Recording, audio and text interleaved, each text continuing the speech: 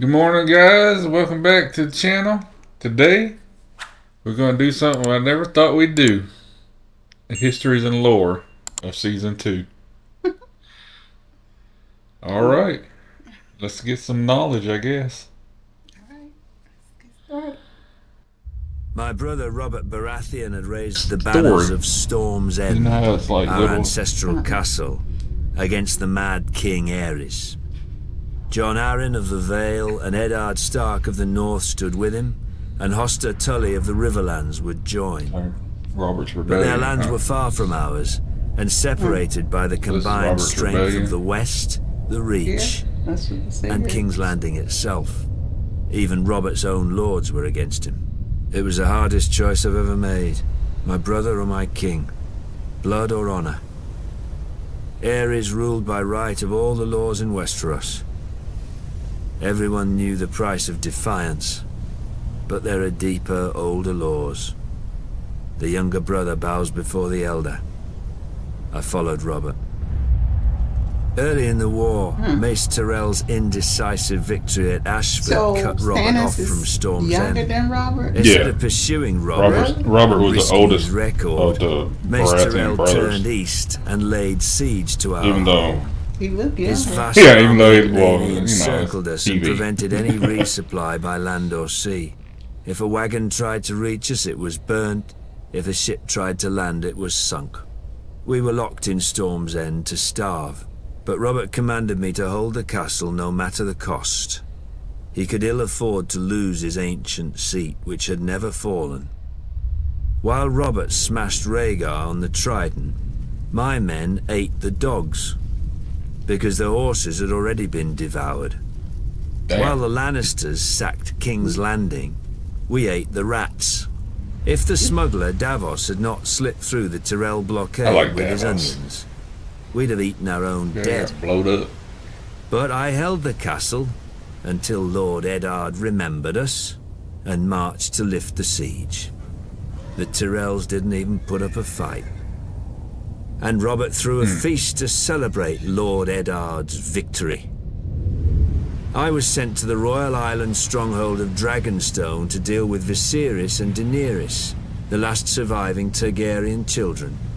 Before I arrived, however, they escaped across the narrow sea. Robert was furious. He stripped me of Storm's End and gave it to that prancing fool Renly, my younger brother. I could keep Dragonstone. Now Robert is dead, and a bastard pretender soils my throne while the realm fills with schemers and traitors. But the rightful king is coming for them all, and I will not stop until I have scoured this land clean of abomination. The Baratheons say, ours is the fury. I will show them. Fury burns. Get it, Stannis. Davos. Well, this is Davos's Version. perspective. In King's Landing, if you leave the Red Keep and aren't careful, you may find yourself in Flea Bottom. In such a cesspool did House Seaworth have its glorious start. I got out as soon as I could, finding work on a smuggler's ship. Soon, every port on the narrow sea had a bounty on me, which they would collect if I didn't pay a percentage to So the right he's people the, or pick the right tides. the- Merchant. The You older know how to guy- tell a good smuggler? The When you Stannis, talk to right? one, Yeah. there's a head that talks back. the I one was that don't very like good. the red woman. Davos of Flea Bottom witch. had run Yeah. with orphans and beggars, but Davos the smuggler was received by merchants and Smuggler. lords when nobody would catch them. Oddly, the only honest work came from pirates, like the notorious, bloodthirsty Salador Sam, an old friend. All he ever wanted was someone to buy his Oh, cargo God, quickly Effie. before the tide left, and sell it without telling where I Very got it. convincing. In time, I saved enough to buy a small plot of land and found a woman who was kind enough to overlook my trade. She gave me a son, Mathos. And we dreamt of the trader's circle round the Jade Sea. Just one trip and I could settle us and our family for life. Then some Storm Lord revolted against the Iron Throne. Wars are not as good for smugglers as you'd think. Every harbour fills with guards and inspectors, and the seas filled with blockades and pirates paid by each side to prey on the other. Though I had no love for the Mad King, I'd grown up around the power of King's Landing. I figured this Robert Baratheon would end the same as the other rebel lords, burnt to ash. But he didn't. The North, the Riverlands and the Vale joined him. And in the taverns, people drank to Robert's health openly. Brave fools, I thought. But I had a family who'd be left in the cold if I lost my head. When Mace Tyrell marched on Robert's home of Storm's End, I spied the end of the rebellion. The castle was garrisoned by Robert's younger brother Stannis and a small guard, and would not hold out for long. When it fell, Robert would be homeless, and his support would bleed away. This I knew from experience. Months later, Stannis was still holding the castle. Look older. Nobody cared. But on voyages, well, maybe the strain of I'd being seen what family nearly does, starving to death put and I some thought years all of those age men at on them. Storm's End who would die unmourned and forgotten. No better than flea-bottom orphans. I told my wife and myself that I'd get a high price for the onions and salt beef. In truth, I knew I'd be captured by the Tyrell galleys or drowned, but I was too stubborn.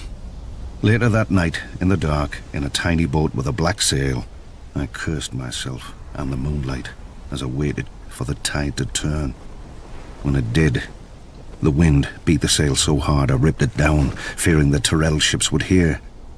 Luckily, they'd grown lax. With muffled oars alone, I steered my cargo through the treacherous currents and snarls of rock that gave Shipbreaker Bay its name. The waves finally carried me, soaked and near blind from sea water, through the mouth of the cavern beneath the castle. Then, Stannis Baratheon arrived.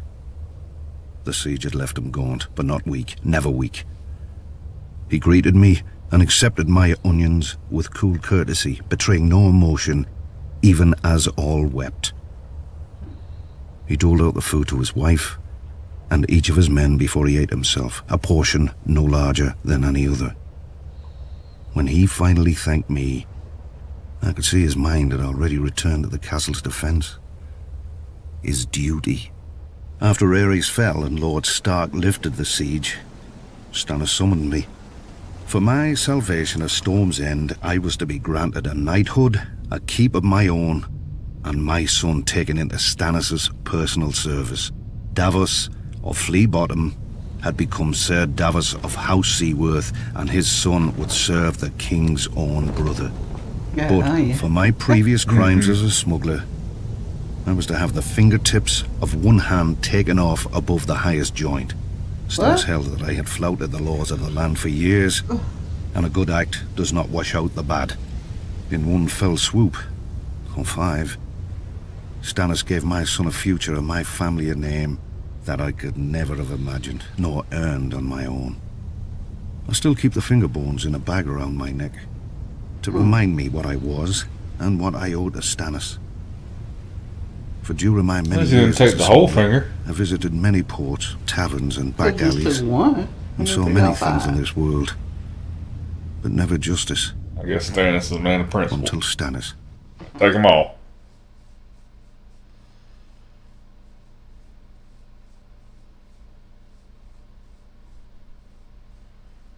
Some great houses call us upstarts. But the truth is that while the Starks and Lannisters fell to the Targaryens in defeat, House Tyrell rose. For thousands of years, our family served as loyal stewards to the kings of the Reach, until the last of their line unwisely burned to death, resisting the Targaryen invaders. To save the Reach from a similar fate, we yielded the castle of Highgarden to Aegon and his sisters. In gratitude, the Targaryens gave House Tyrell dominion over the Reach, and we became lords of the castle in which, for generations, we had served. Under the Targaryen dynasty, Westeros prospered. Gone were the petty wars of 7 kingdoms and the endless thirst for minor glories that drove them. The Westerlands enriched the realm. The North guarded it, and the Reach and Riverlands fed it. This harmony is what Robert Baratheon shattered with his rebellion against Aerys Targaryen. When the call to arms came, though, we did not want to answer. The Reach is a gentle land, and honestly, the Mad King was not much loved. But we owed peace and status to his family. My father, Mace Tyrell, called his banners and marched north to battle the rogue Stormlord Robert, who had already defeated 3 forces in a single day. And, at Ashford, my father won. Some chastened my father for not pursuing Robert after the battle. We had cut him off from the Stormlands, the seat of his power, and he had fled north, within easy grasp of Lord Tywin Lannister, the Hand of Aerys, for 20 years. My father moved instead to lay siege to Robert's ancestral stronghold of Storm's End. The rose would strangle the stag as the lion pounced. So we waited. But the lion slumbered, and Robert slipped past the king's forces to join Ned Stark. We could have lifted the siege and deployed our armies north to aid the crown. We could have stormed the walls of the castle and made Robert homeless. But we had ample supplies, control of land and sea, So why didn't and you? most of all, patience. Our siege would succeed, eventually, at little cost of life to us. If Robert prolonged the war with minor victories, our capture of Storm's End would hasten his downfall.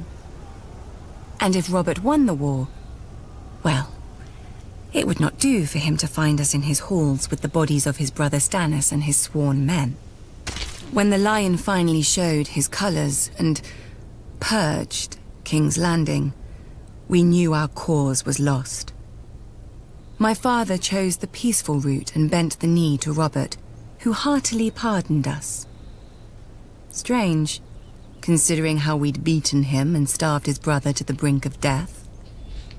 We were to keep our lands, castle, Oh, and yeah, a bunch of title, weaklings. but we knew that we would never be Let's welcome give up. at court. It didn't matter. The Reach was still the most fertile of the 7 kingdoms, and under our hand. Every flower, even the rose, needs pruning. Then it grows strong.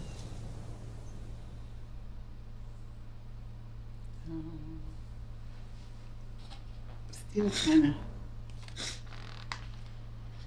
of. Lord, is she gonna talk shit about Charlie? Family, duty, honor. Every Tully child learns our words, but I was a woman before I understood them. Years before, my father had taken to foster the son of a wartime friend, a minor lord on the Fingers. The boy had arrived at our castle as Peter Baelish. Due to his home and size, my brother soon named him Littlefinger. When I came of age, Brandon Stark of Winterfell sought and won my hand. To my father, Brandon was heir to the north and a suitable match for a daughter of House Tully. To me, Brandon was wild and terrifying, never far from laughter or trouble. I loved him with all the fire of a first passion, much I came to realize as Peter loved me. When Peter heard of my engagement, he challenged Brandon to a duel. Peter survived only because I begged Brandon not to kill him. Should have let I him. still thought of Peter as family. Now, I wish I had let him die. Only days before my wedding, when I thought to be happy forever, Prince Rhaegar Targaryen abducted Brandon's sister, Lyanna. Hot-blooded as always, Brandon immediately rode for King's Landing to demand justice, which the Mad King Aerys Targaryen gave him, in his own twisted fashion. The day the Raven arrived with the news of my Brandon's death, I locked myself in a room and refused to eat for days, until my father reminded me of my duty. I was to marry Eddard, Brandon's younger brother, a man whom I had never met, though of whom none spoke ill, or spoke anything at all. Our union would cement an alliance of the North, Vale, Stormlands, and Riverlands in rebellion against the Mad King. I was a Tully. I did my duty. We were married quickly, and were spared only one night before he had to return to the field. I spent the war by the windows waiting for a raven to hear if my son would grow up fatherless or at all. We knew the price of defeat. I scoured the kitchens and washing rooms for any and all gossip. Robert had won and crushed the Mad King. Robert had lost, but Jaime Lannister was now king. Robert had almost won, but the Mad King had become a dragon and burned King's Landing to ash. At night, Yeah, a bunch of stories, huh? I told myself the war would end soon and bring peace. Either a victory or the grave. I was wrong. Robert won, and my husband avenged his brother and my love. But when he came home to me, he could not meet my eyes. I saw the reason by his side. Many men have bastards, I know. And under the strain of war, any man, no matter how honorable, may forsake his vows for a night of warmth that he may never know again. But Ned Stark was not built like other men. His northern honor would not let him sequester his shame in some distant holdfast. He brought this boy, this Jon Snow, home But to you only raise knew him with one his night. true Exactly, and you ambition. didn't even love him when you first met. Children. Yet even these Boy, bitter he must have memories threw it are on her sweet good. now. They are all I have left of my Ned. Oh, Our Ned. family is broken and scattered, and our son must wage a war for the You're pieces. so silly. We need to go home. I'm sorry, guys. The Starks are of the north, and, like the snows of winter when they come south, they melt away.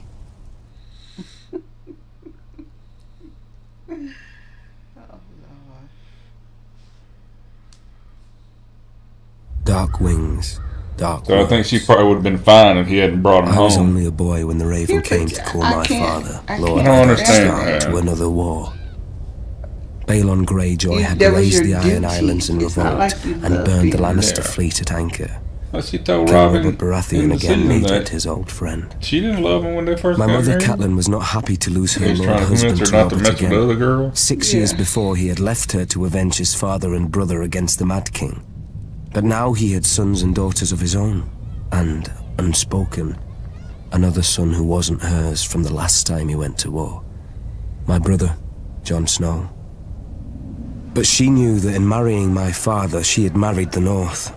We hold our honor and duty as dear as our old gods. When the time came, my father marched south to restore peace and order to the realm.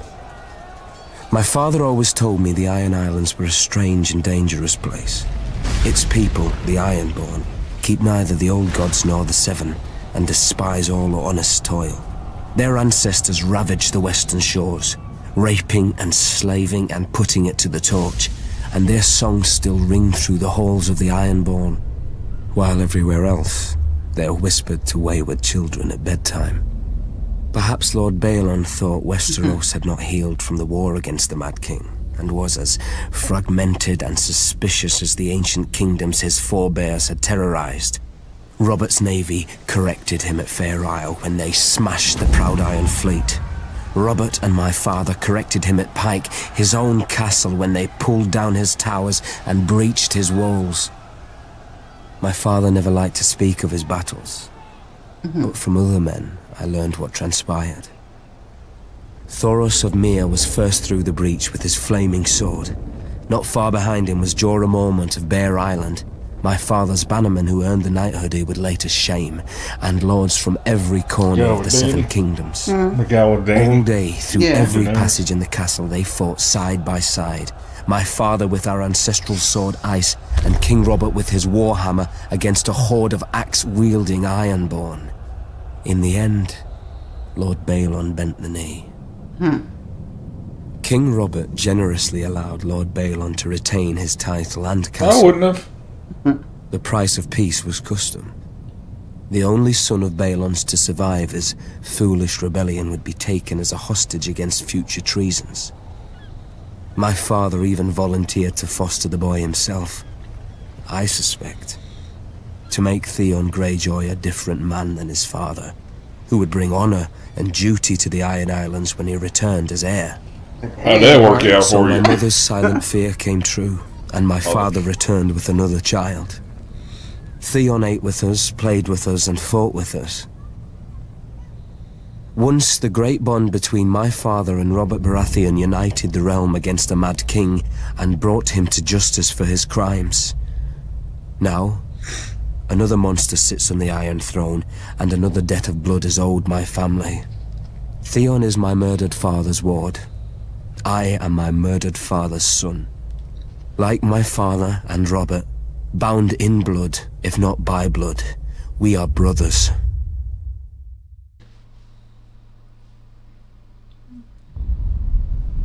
When Aegon and his dragons burned Harren the Black and all his sons at Harrenhal, the days when men feared the sight of our longships were over.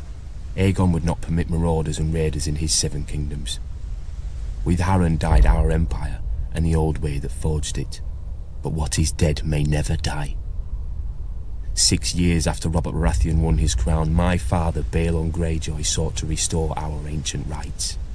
He declared the Iron Islands independent, and himself its king, and sent the Iron Fleet in a daring raid on Lannisport where they burned the Lannister ships at anchor, making us unchallenged in the Sunset Sea. This was the seed of our undoing. My eldest brother Roderick led a frontal assault on Seaguard, a town built to protect the mainland from us. After ferocious fighting beneath the city walls, he was slain by Lord Jason Mallister and his men defeated. By this time Stannis Baratheon had brought Robert's fleet around Westeros, and somehow managed to trap the Iron Fleet at Fair Isle, smashing it. Robert's victory was now all but assured, yet we made him bleed for each island. Stannis Baratheon captured Great Wick, the largest of the Iron Islands, and Ser Barristan Selmy himself subdued Old Wick. Robert and Lord Eddard Stark led the main assault against the island of Pike. They razed the town of Lordsport to the ground before Robert turned his full fury on our family's stronghold. When they breached the walls, the first through was Thoros of Myr with his ridiculous flaming sword, followed by every minor lord of Westeros hungry for glory. My other brother Maron was killed when the siege engines brought down a tower on his head. I was now my father's only living son, and heir to the Iron Islands. When my father saw his cause was lost, he wisely conceded defeat to Robert, who otherwise would have pulled down our castle stone by stone with us in it.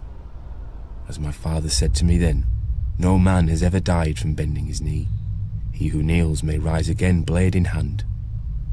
He who will not kneel stays dead, stiff legs and all. As it stands, Robert allowed my father to keep his lands and title as Lord of the Iron Islands, King of Salt and Rock, Son of the Sea Wind, Lord Reaper of Pike, for a price. Do that fucker off his last son and heir shipped off to Winterfell as an honoured guest.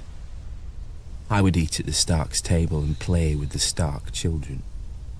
And if my father rebelled again, Lord Eddard Stark would take his sword and cut off my head. Who? It would be his duty. I doubt if Ned would have did that.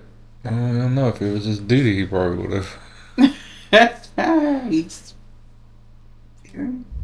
Though Robert had risked all our lives to win it, the Iron Throne bored him. He cared little for justice, and less for rule. If it weren't women or wineskin, he had no use for it. Without the stalwart Jon Arryn as Hand of the King, the challenge to Robert's crown would have come much earlier than it did. The Iron Islands have never lacked for treachery. They respect only strength, and honour is as foreign to them as the Seven. After 6 years, their ruler, Lord Balon Greyjoy, wagered that King Robert had not won the support of the great houses of Westeros, many of whom still named him usurper. Lord Balon declared the Iron Islands independent, and sent his Iron Fleet to Lannisport. Lord Tywin Lannister was careless, and the Ironborn caught and burnt his ships at anchor. Tywin careless? Lord Balon and his reavers controlled the Sunset Sea. Robert then ordered me to succeed where his father-in-law, Lord Tywin, had failed. Beneath Robert's fury, I sensed relief. War he could understand. He would smash Lord Balon as he had Rhaegar. I raised Robert's fleet and sailed around Westeros to the Iron Islands. I set a trap for the Iron Fleet off Fair Isle. As sailors and warriors, the Ironborn are unparalleled. But they're not soldiers. They have no discipline, no strategy, no unity. In a battle, each man fights only for his own glory, and their longships are built for lightning strikes and shore raids. When the captains rushed in, I smashed their longships with our larger war galleys. The strength of the Ironborn is in their ships. With the Iron Fleet broken, I had assured Robert's victory. He could now transport troops and siege weapons to invade the Iron Islands. And contrary to Balon's hopes, Robert had plenty of both. I've never seen such allegiance as Robert could inspire in war.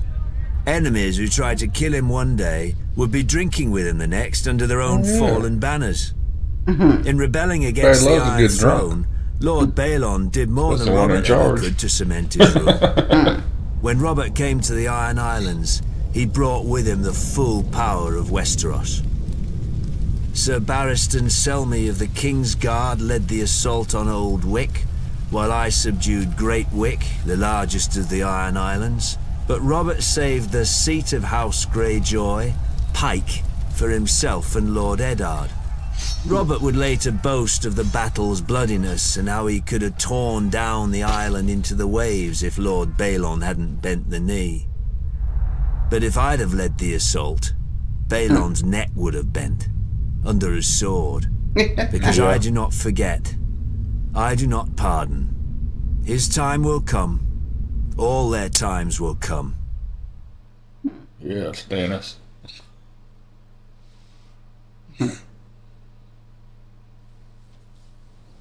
House Tyrell trace our descent to Garth Greenhand, the legendary first king of the Reach who made the land bloom. But so too does every noble house around us. It seems dear ancestor Garth planted as many flowers as he plucked. A king should have more consideration for his line, don't you think? For over 1,000 years, the Greenhand sons and grandsons ruled the Reach as House Gardener. The offshoots of his daughters grew into vast and powerful houses in their own right, except for House Tyrell. We chose instead to serve our Gardener cousins faithfully as stewards, to manage their stronghold of Highgarden and the daily affairs of the Reach. Our words are growing strong. And under our stewardship, the Reach did just that. As did we. Until a blundering king almost cost us everything. Aegon Targaryen had landed in Westeros. King Mern allied us with the Rock to repel the upstart's army. One can only marvel that King Mern did not reconsider when he saw the living dragons against him. Perhaps he should have sought counsel from his trusted stewards before he set out. Then again, perhaps he did. At the Field of Fire, Aegon, and let us not forget, his sisters, burnt the combined armies of the Reach and Rock. King Mern paid for his misjudgment with his life and that of his ancient family. In a day, the Reach had lost its king, its ruling house, and most of its army. Thankfully for everyone, my ancestor, Harlan Tyrell, had better sense. Until the Maesters sorted out the entail among Mern's cousins, Harlan the Steward was acting Lord of Highgarden. To ensure peace and life in the Reach, he would yield the castle to Aegon. The other castles and families would then follow, as they had since the Dawn Age. Aegon had a continent to conquer, and the fertile Reach was too valuable to raise. He accepted Harlan's proposal and welcomed our lands into his kingdom. To show his gratitude, Aegon entitled Harlan to Highgarden, the castle his family had served for 1,000 years, and made House Tyrell his wardens of the south, choosing us over older, greater families in the Reach. Our house thus owed everything to the Targaryens. So is it any wonder we stayed true to King Ares, even during his madness, and even after Robert Baratheon rebelled? Some may question my father for laying siege to the Baratheons' home, instead of marching to aid Prince Rhaegar before Robert could kill him and scatter the royal army. But let us not forget that we had already dealt Robert his only defeat of the war at Ashford. If Lord Tywin Lannister had not vanquished the Mad King so suddenly, our siege would have destroyed Robert's home and his brothers and won the war for Ares. But when the Targaryens fell, House Tyrell again chose peace and prosperity over war and devastation, and bent the knee to King Robert Baratheon, first of his name. We returned to Highgarden to manage the affairs of the Reach, as we had for thousands of years, and will for 1,000 more. Other great houses take lions and wolves for their sigils, and draw their power from the gold in their mountains or the cold of their winters. But mountains run dry, winter yields to spring, and the rose blooms once more.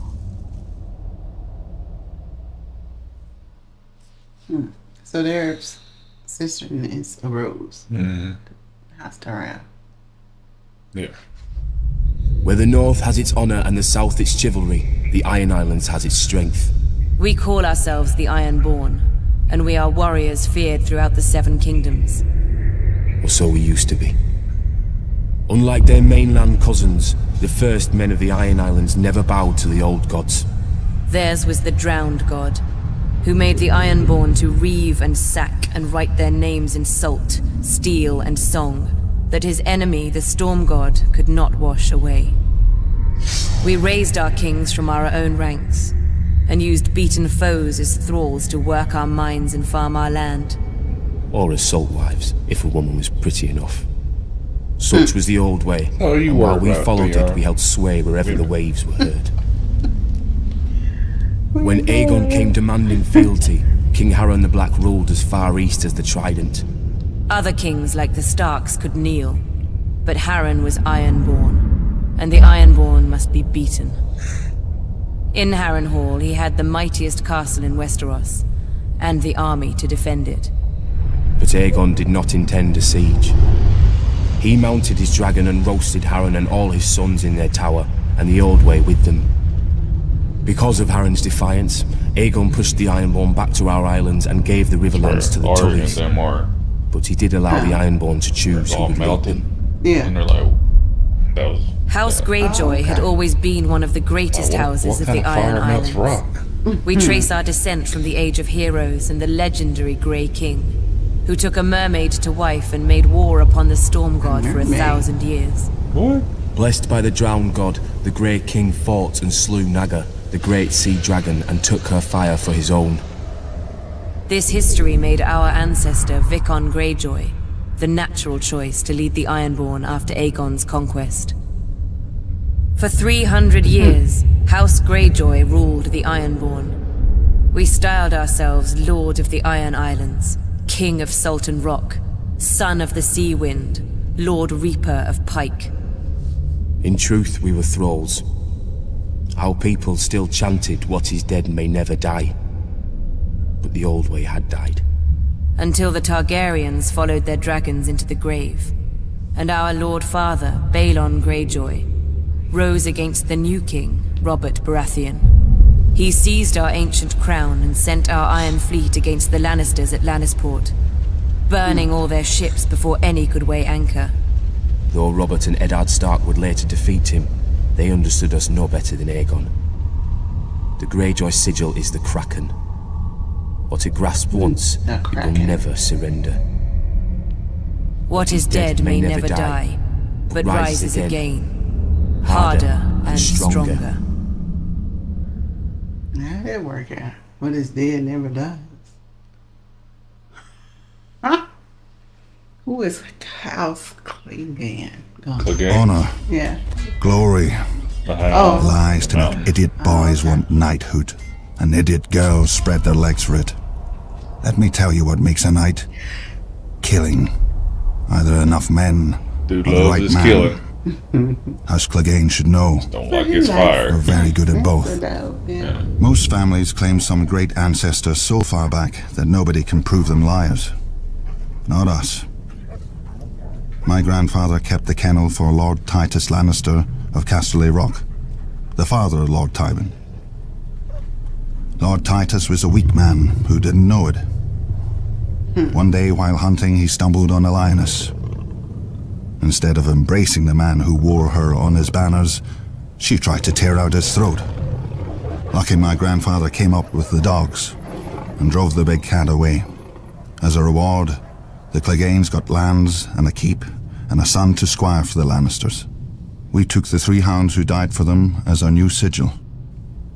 When Tywin Lannister became Lord of Casterly Rock, he wanted more from his former kennel master than fealty. He bet that training hounds to kill isn't far from training boys to kill. In just 2 generations, my brother Gregor and I proved him right. I gutted my first man at 12. Years after, servants started disappearing in our keep, and even a sister I don't remember. But nobody could prove anything against Gregor, or dared if they caught him at it. For my father wanted a knight in our family, and thought he'd found one in Gregor, who at 13 towered over enough men that they called him the Mountain. Sure, Gregor looks quite the champion from a distance, but a mountain can't cleave a man in half with one blow, and won't break a wench's face if she talks. His sister. Through Lord Tywin's influence, Prince Rhaegar Targaryen kindly anointed my brother personally. A great honor for our family, everyone said. Barely knew or never knew. 1 year later, I think they Sir Gregor chivalrously sacked the was prince's killing city, people. brained the prince's baby, and raped and murdered the prince's wife, winning our family like a yet psycho. more honor from the new king and queen. Soon after, my father died. They say in a hunting accident. The same day that Gregor became lord of the Clegane lands, gold and anything under his roof, I left our home to take service at Casterly Rock. Lord Tywin is not like his father. Neither is King Joffrey, or the likes of me would never be on the King's Guard, with all those true knights. Between them, a man who serves the Lannisters will never lack for killing. I'll guard this king, such as he is. Gregor will kill the other ones, such as he does. When we're done, we'll see how many people still believe in songs and fairy tales. Free folk. Who's free folk? The wildlings. A long time ago, they say, some old southern king enslaved our giants by magic and forced them to build your famous wall. Then he kicked all of my kind to the other side and raised an army to keep us there. And we're the uncivilized ones. Wildlings. Might be Sir King was wise. Even a giant can be made to kneel, but only if he wants a better crack at your head. The free folk don't follow a man because his father tells us. If the king's son was brave and strong, aye, we'd follow him as we did his father. If he wasn't... But it seems to me, as much as the wall keeps us out, it keeps you southerners in. You follow laws you didn't make. Kneel to kings you didn't choose, and pray to gods you never hear from. Traders talk about your 7. Beyond the wall, the stars shine bright and clear. Any gods there aren't listening to the likes of men. Our gods are of the forest, in the trees that shelter us and the rivers that feed us. They gave the land for all of us to share. We fish, farm, and hunt where we will, when we need. If a man wants a woman, he has to prove he'll give her strong and cunning sons. It's easy. When she tries to slit his throat, he don't let her. With the free folk, That's one way to prove you it. get what you can take. and you keep what you can hold. No more. I wonder, even if my kind didn't hop over your wall, would he still set your night's watch to guard it? You Southerners are rich. You always have more steel, gold, and daughters. I think you're afraid. If you've always knelt, you don't know what freedom is. And if you've not been beyond the wall, you don't know what fear is. You will.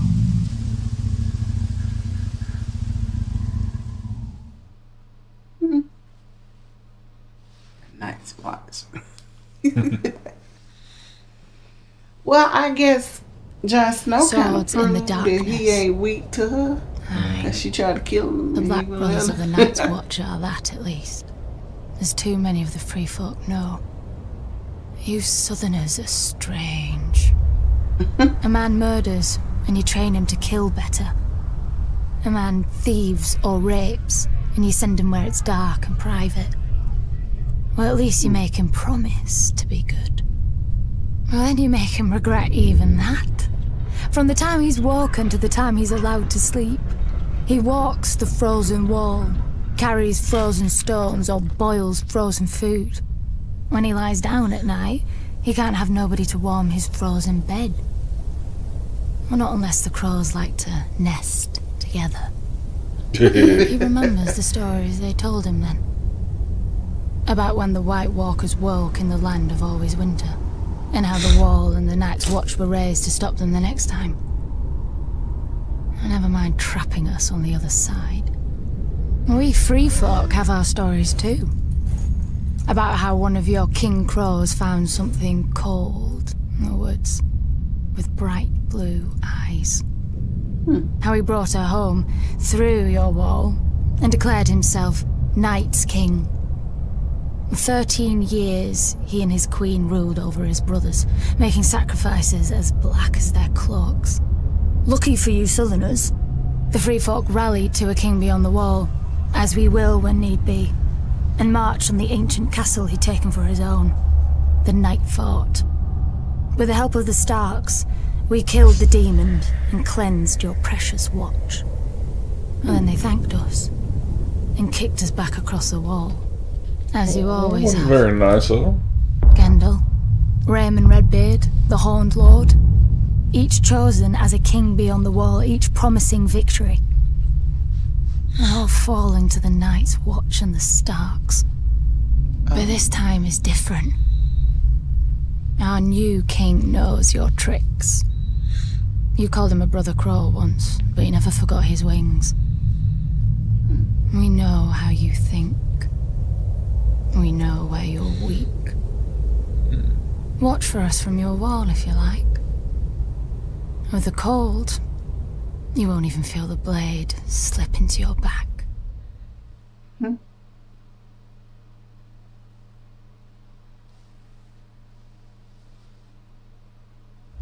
Nobody knows why the Targaryens first came to the island of Dragonstone. Old Valyria was then at the height of its power and the center of the civilized world, which ended at the Narrow Sea. Westeros was a filthy backwater with 7 kings squabbling over borders and minor glories. So much for progress. The island itself was and is nothing. It had no gold or gems to lure Valyrian nobility. All it has is rock. Mostly a shiny black stone, too brittle for war and too sharp for building. The Targaryens called it dragon glass. I call it useless. But the Targaryens managed to raise a castle here. Simpletons claim they used ancient Valyrian sorcery, forgetting that the Targaryens brought a small army with them from Essos. There's no magic in strong backs, though admittedly the castle is unlike any in Westeros. Foreign and strange. If the Targaryens ever regretted their barren outpost and longed for the comforts of home, the doom made their folly permanent. Valyria collapsed into the waves and was no more. To look east was to see the ruin of their homeland, the greatest civilization before or since. But to look west, as Aegon realized, was to see a fertile land ripe for conquest. Perhaps even a new Valyria. Though good for little else, Dragonstone was the perfect staging point for Aegon's invasion of Westeros. The Blackwater Bay granted easy access to the continent. The lands there were disputed by 3 kingdoms: the Reach, the Iron Islands, and the Stormlands. But their capitals were far enough away that none could mount a force before Aegon got a foothold, even if their kings had been able to stop bickering over whose problem he was. Then it was too late. Aegon had chosen his first camp well, with the bay to the east, the river to the south, and open fields to the north and west. His army would be impossible to take by surprise. A perfect site for an invasion, and one day, his capital city, King's Landing. The Doom had taught the Targaryens the prudence of refuge. After the conquest, Dragonstone became the seat of the crowned prince and heir to the Iron Throne. It would serve them well, and me ill, 300 years later, after my brother Robert Baratheon rebelled against the Iron Throne and the Lannisters slaughtered the Mad King Aerys and his royal family. Robert dispatched me to deal with the last surviving Targaryen children. But before I arrived, a loyal knight smuggled them across the narrow sea to safety. Hatred for the Targaryens blinded Robert. Then? Unjustly, I was blamed and stripped of our family's castle of Storm's End and given Dragonstone in its stead. Over the years, whenever I demanded my rights restored, Robert would remind me of the island's royal pedigree and pretend he was doing me honor, as if I were one of his tavern girls to be so easily deceived and dismissed. But Robert is dead, and I, Stannis Baratheon, am the rightful king of Westeros. Let the usurpers and traitors sit on the Iron Throne. I guess so, since he killed his brother. I will be the dagger at their throat. Sound like he had some no resentment there. While Robert got to be king. On the shores of the God's Eye, due north of the Isle of Faces, rises a monument to arrogance and cruelty. Harrenhal. For a people who prided themselves on their ships, the Iron Men of old seized any chance to leave them, and carved out a vast kingdom from the peaceful river lords. The empire reached its zenith under King Harrenhal, called the Black by those he terrorized, and by his own men, though they meant it proudly. King Harren enslaved the Riverlands to raise the mightiest fortress Westeros had ever seen.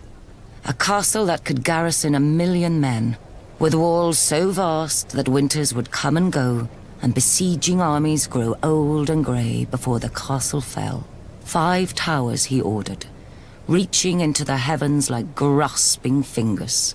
A monstrosity, which he forced our people to build for their own subjugation. But the very day the slaves laid the last stone, Aegon Targaryen and his sisters arrived in the south. When they arrived with their small army, Harren laughed and shut the gates. Harrenhal would have its first test, and an easy one at that. It failed. Harrenhal could have withstood an assault from all the armies in Westeros combined. But Harren learned that the tallest and thickest walls meant little to dragons, for dragons fly. With Harren and his sons dead, Harrenhal quickly surrendered to Aegon. House Tully then raised the River Lords in rebellion against the Iron Islands, and with Aegon we flushed the Iron Men to the sea. We should have torn down the castle stone by stone then, but Harrenhal seemed such a magnificent prize that Aegon gave it to one of his commanders, whose line then withered to extinction, as would every family to hold it thereafter. When many speak of Harrenhal, their voices drop to whispers. about Mad Lady Lothson, who was said to send a giant bat to collect children for her crockpots, and to bathe in blood and serve feasts of human flesh. About the ghosts of Black Heron and his sons who still walk the castle at night, all aflame. Of the servants who went to bed in full health and were found in the morning, burnt to ash. Mere stories to frighten wayward children and excite young girls, you may say. You would not be entirely wrong. Harrenhal is a prize. A nigh impregnable castle with enough land and enough income to make a man, at a stroke, one of the greatest lords in Westeros. But you would not be entirely right either. Say by a king's grace, Harrenhal became yours. Now you must garrison it. You must repair it and maintain it. Even stretched to the ends of your means, you cannot fill and manage the whole castle. So you retreat your household to 4 of the 5 towers, then 3, then 2, then only the bottom thirds of those. You close the whole of 100 hearths and take your meals in your rooms. Even then you can't shake the feeling of desolation, that Harrenhal and its vastness is devouring you. In later years, as you bury a grandson or a great-grandson, the last of your line, you will know it has.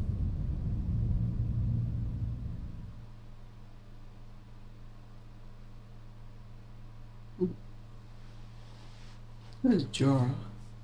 At its height, the Valyrian freehold ruled over half the known world. Not bad for former shepherds. But the doom fell on them and sank their capital into the sea. Now Volantis is the ember of old Valyria, ensuring its flame does not go out from this world, as any Volantine will tell you. Pentoshi say the same about Pentos, Lycians about Lys, and so on. But after enough time in the 9 free cities, it's hard to see them as anything but ashes of glory. Volantis is the oldest, the first colony of Valyria. After the Doom, the Volantines tried to rebuild the Empire under their rule. They failed. Not least because the last Valyrian with dragons, Aegon Targaryen, entered the war against them. Now they are content to dominate only their lower classes. Or so they say. Braavos is the strangest, a city erected not by the freehold, but against it. A labyrinth of illusion and deceit to hide the refugees from Valyria's slave lords. After the Doom, the city emerged from the shadows to become one of the greatest banking centers in the world. A man can get anything in Braavos, for a price. Especially death. Your own if you offend one of the swaggering swordsmen that pollute the city. Or, if you're very rich, or very desperate, anyone else's. Lys is the easiest of the free cities, full of pleasure houses catering to every taste, no matter how peculiar. Many men lose themselves in Lys and are never found, at least alive. When a man runs out of coin, the Lycians may grant him their other speciality on the house: poison. Oh, wow. Pentos is the most ruthless. The Magisters make a great show of choosing the Prince of Pentos from the great families and granting him the powers of trade, justice, and war, as long as he checks with them first. On the new year, to bring good fortune to Pentos, this prince must deflower the Maid of the Field and the Maid of the Seas. I confess I don't know how each is chosen, or what becomes of them after serving their purpose. But if a crop should fail or a war be lost, the Magisters will slit the prince's throat and choose another. The other free cities are known for what they make. Mia has its lenses and finery, Norvos its axes, Quohor its smiths who can reforge Valyrian steel, Tyrosh its colors. I'm sure Lorath had something to the world, but I can't think of it. Frankly, the 9 of them are more alike than they would care to admit. They hire the same soldiers to fight the same wars for the same rulers, the rich, be they called Magisters, Archons, or what have you. When a Dothraki Khalasar approaches, they gift the same tribute to avoid the same sacking. For thousands of years, the disgraced of Westeros have drained east to pool in the free cities, where a man of honor counts for less than nothing, unless it raises his price. Better men than I have learned that what a man sells for gold, he can never buy back. He must earn it, by fire and blood.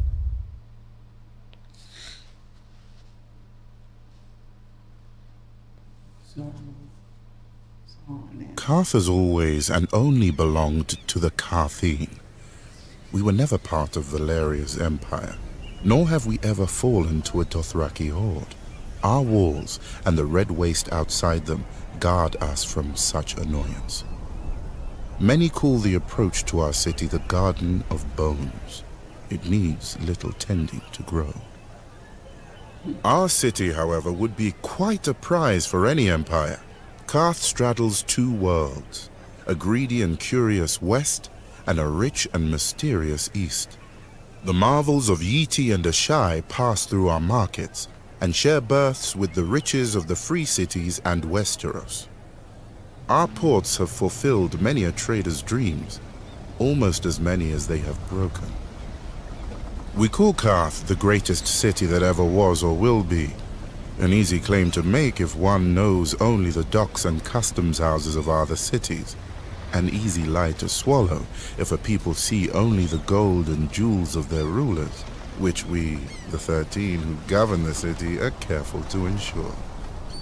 The proud Kartheen shook off the yoke of unjust kings long ago, so they are told at festivals by the pureborn, the king's direct descendants who have controlled the 13 ever since. Only now, instead of scepters, they use ships.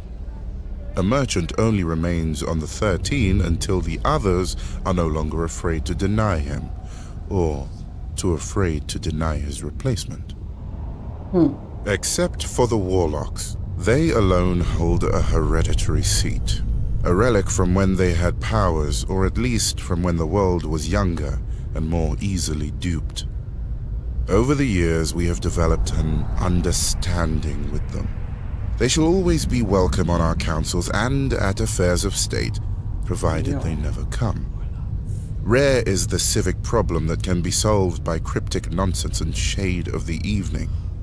Thankfully, they need little encouragement to confine themselves to their House of the Undying. Yet perhaps we Kartheen are too confined ourselves. We feel safe behind our walls and our laws, which no visitor can hope to follow, and by which any citizen who vouches for a guest always pays with his life. But like a ship in the summer seas, a city grows becalmed without fresh wind. The greatest city that ever was or will be? An epitaph.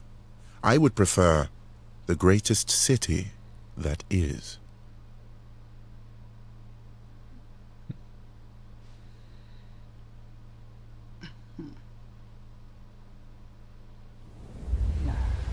The Seven are gods of weakness and defeat, pretty chains that the first men kindly put on after the Andals crushed them, except in the Iron Islands. Since the Dawn Age, the Ironborn have followed the drowned god, who plucked fire from the sea and made us to reave and sack and carve our names in blood and song. When the Andals landed on the Iron Islands, they found a god who was father, warrior, and stranger, who took mother, maiden, and crone when he would, and held the smith in thrall. His priests are the drowned men, who are clothed and armed by the sea itself. They consecrate us to the drowned god through our most sacred rite, the drowning, and ask the god to raise us from the sea as he was, harder and stronger.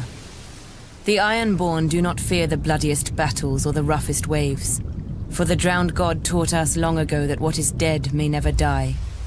When an Ironborn falls, we say the drowned god needed a strong oarsman and took him below to feast in the god's watery halls, attended by mermaids. But even in death, an Ironborn is a warrior. We fight against the storm god, who holds a castle in the clouds, and sends the winds to lure the Ironborn off course or wreck our ships. It's said my legendary ancestor, the Grey King, waged war upon the storm god for 1,000 years. With the drowned god's help, He slew the Westeros. great sea dragon Naga and used her bones for his haul. After his death, the storm god tried to wash away any memory of this terrible foe, but his songs fill our halls to this day. It was the storm god who first blew the Andals to the Iron Islands, to subdue us and turn us from our faith. True, they conquered and killed our king, but in time they forsook their septs for the shore, and their fat septons for the drowned men. The Andals came to us as conquerors. In the end, they drowned.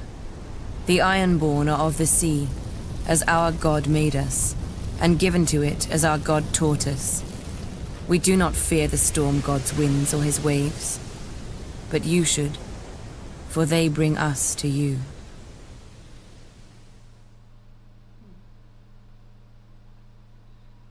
Oh, this crazy dude. Which one is that? Dragons conquered the Seven Kingdoms. The guy who makes But the to rule wildfire. them, the Targaryens needed a less temperamental tool. When the great King Maegor saw the power of the Alchemist Guild, he blessed us with his patronage. In those days, we commonly transmuted metals and other wonders, but the king was most interested in our mastery of the substance, which those not of our order dub wildfire. A slight misnomer. To the uninitiated, the substance indeed seems uncontrollable. Water will not extinguish it, nor plate of steel repel it. Our order alone knows its secrets. Gotta let it burn In out, I bare guess. stone That's some cells good beneath stuff the right guild there. hall, our acolytes prepare the substance with utmost care and ancient magic.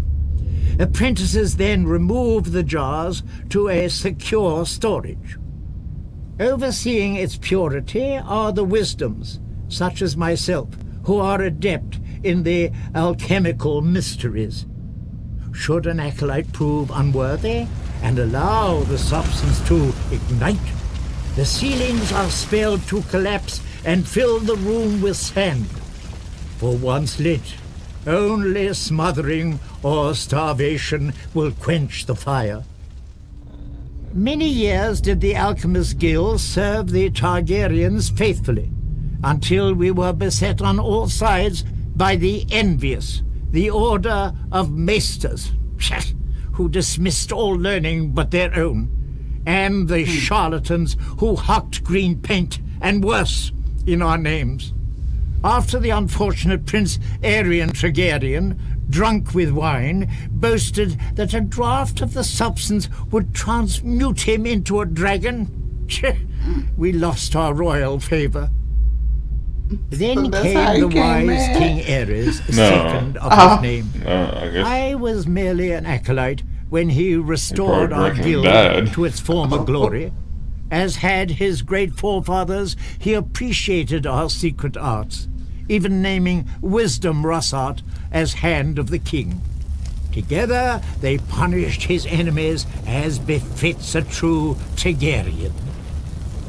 During the War of the Usurper, I heard whispers that King Aerys had engaged our greatest wisdoms for an ultimate weapon against his foe. But sadly, King's Landing must have fallen before it could be used, and many of our wisdoms disappeared in the sack of the city, victims of ignorance and envy, as ever, I'd wager. Yet our order perseveres. Like the substance, which grows ever more potent as it ages, we perfect our ancient arts in darkness, forgotten by the world. We are masters of the fire, but we live only to serve. All we need is the right spark.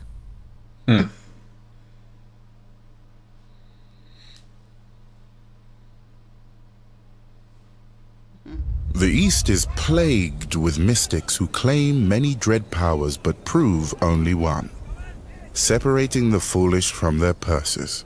Not so with the renowned warlocks of Karth. They demand a much dearer coin in return for their parlor tricks. Respect.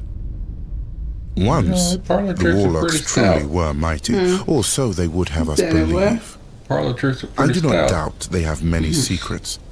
They are an old order, and one does not obtain a seat on the 13, the governing council of Karth, without making 12 of our most powerful citizens afraid to forbid it. Thankfully for Karth, the warlocks exert little influence in our politics. They rarely leave the confines of the House of the Undying, a pompous name, but, I admit, a strange and dark tower. It is said that none who enter ever leave. Of course, since there are no visible doors, I have to believe none ever enter either. We can only imagine what the warlocks do inside. I wager we do not have to imagine much. They read dusty scrolls detailing their lost glory. They sip shade of the evening, a foul concoction brewed from the nearby trees, until their lips turn blue, the better to frighten children and the ignorant. That's why they live. Stewing in their fantasies like an old soldier who drinks alone so no one may challenge their prowess. Whatever the warlocks may wish, their magic, like all magic, is dead in the world, if it ever existed. Though, one does hear strange whispers of late. Glass candles that have been cold for 100 years, now burning. Ghost grass, found far from the lands of the shadow. A Kalasar led by a woman with 3 heads. Traders' nonsense, most likely. But should the warlock's vaunted magic ever return, that would be a dangerous day for Karth. I shall need to keep my eyes on them. Indeed.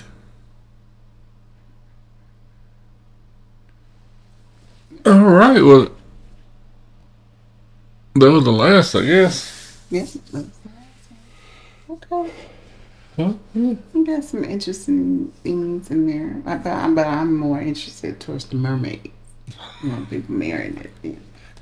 Marrying the mermaid. You love some mermaids, huh? And then the reasoning behind the warlock's lips are blue. Yeah. You know, it's interesting to get different perspectives of what happened. Of Yeah. Robert's rebellion.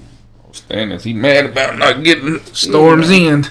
Boy, he ain't gonna let that go. Nah. He want that seat. Well, he's the older brother. Now, but he's the only one. Well, he was older than Renly, so he should have got it. But yeah, I guess he shouldn't have let Daenerys and Viserys get away. Yeah. He really had it. But unfortunately, all right. All right, well, that was Histories and Lore Season 2. We made it through it. It wasn't too bad. But now, get on to the good stuff. Let's get to Season 3. Season 3 of what? Game of Thrones. Oh, okay. Not the real show. Okay. All right. Thanks for joining us this week. See you next time.